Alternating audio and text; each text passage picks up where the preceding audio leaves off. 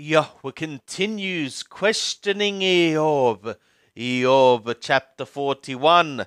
Canst thou draw out Leviathan with a fish hook, or press down his tongue with a cord? Canst thou put a rope into his nose, or pierce his jaw through with a hook? Will he make many supplications to thee, or will he speak soft words to thee? Will he make a covenant with thee, that thou shouldst take him for a servant forever?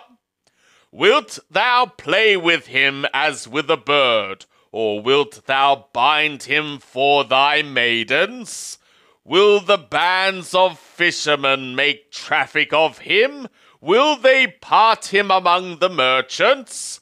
Canst thou fill his skin with barbed irons, or his head with fish spears?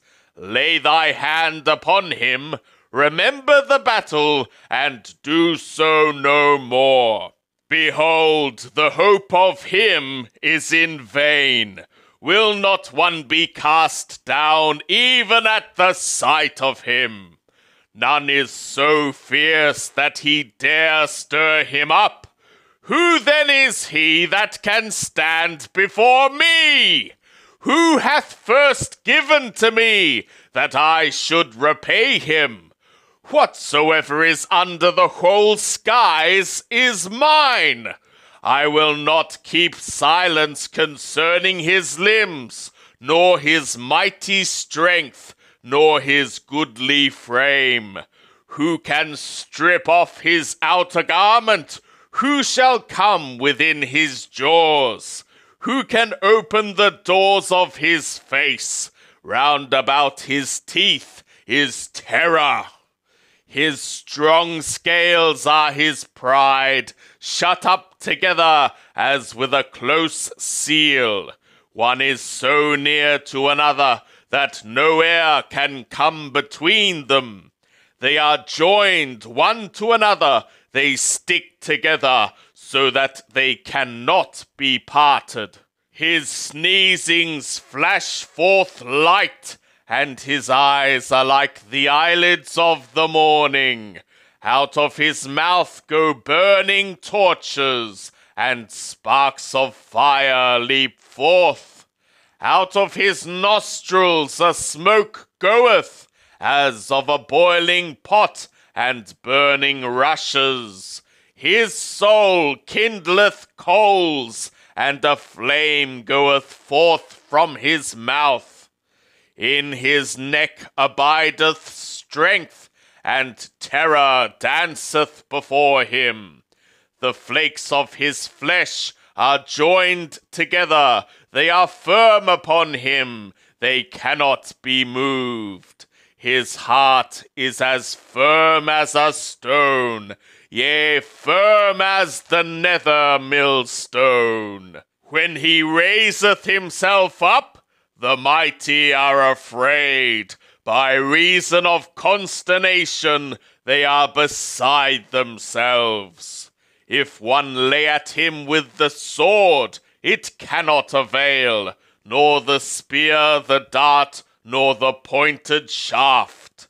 He counteth iron as straw, and bronze as rotten wood.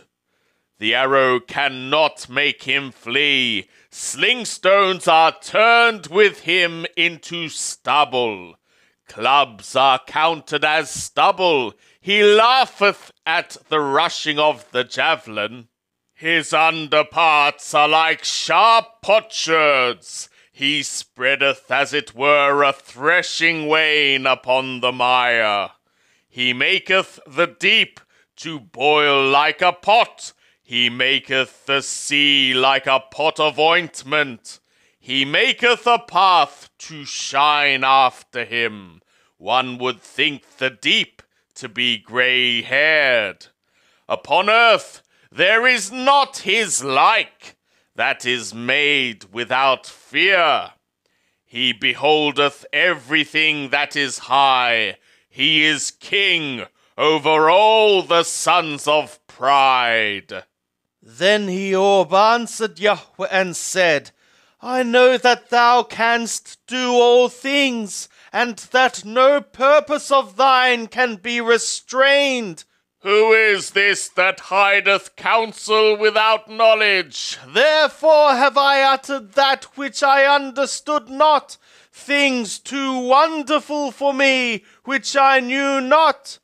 Hear, I beseech thee, and I will speak. I will demand of thee, and declare thou to me. I had heard of thee by the hearing of the ear, but now my eye seeth thee. For what reason I abhor myself, and repent in dust and ashes.